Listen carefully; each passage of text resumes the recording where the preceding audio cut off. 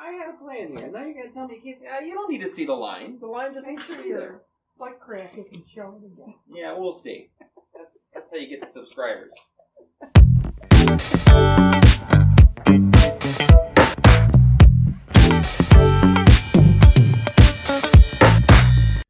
I have more than a couple 3D printers.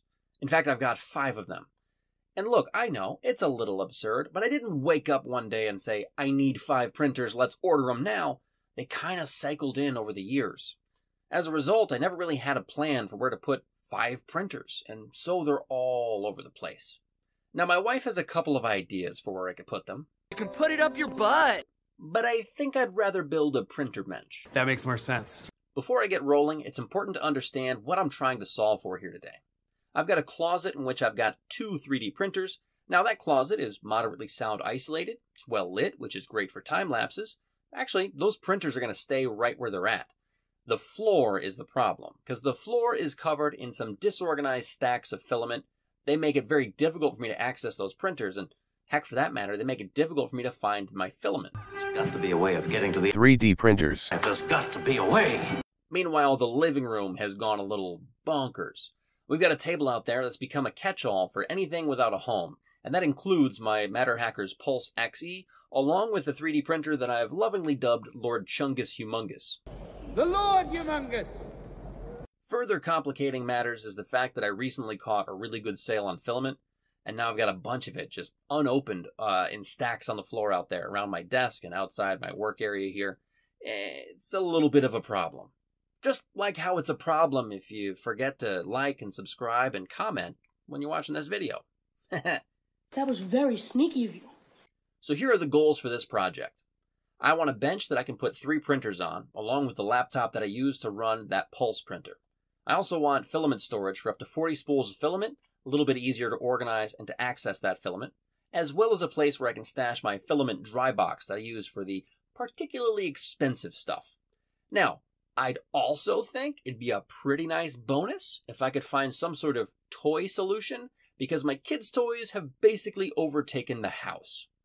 So now that we know what I'm aiming for, let's get down to business. It's business time! I'll be building the frame out of 3/4-inch plywood and using some melamine as the countertop.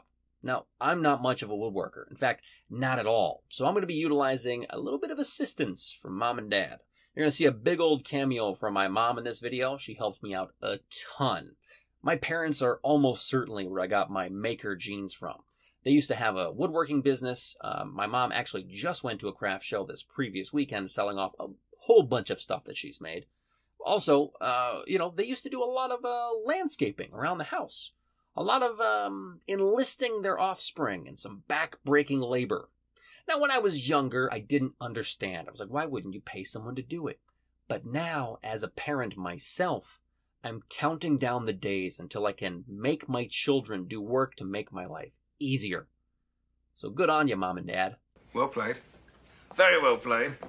And with that, let's watch this thing come together.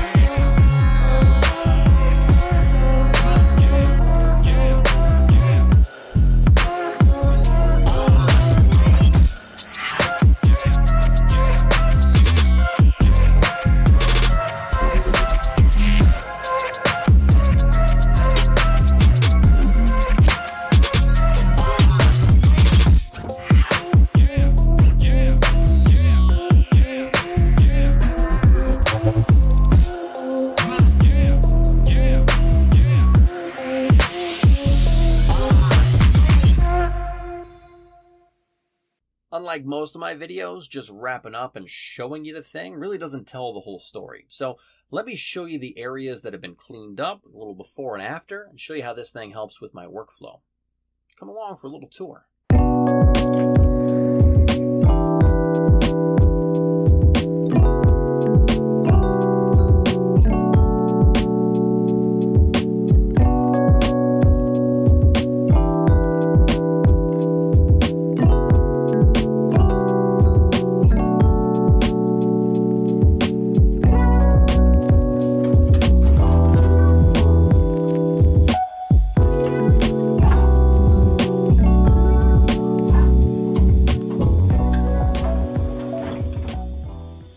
Well, we're back.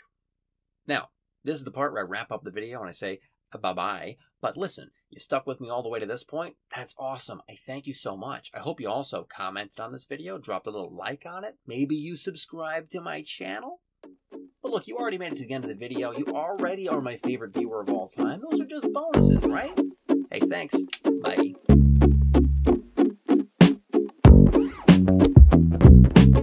Time to cut a countertop, put a thingy on.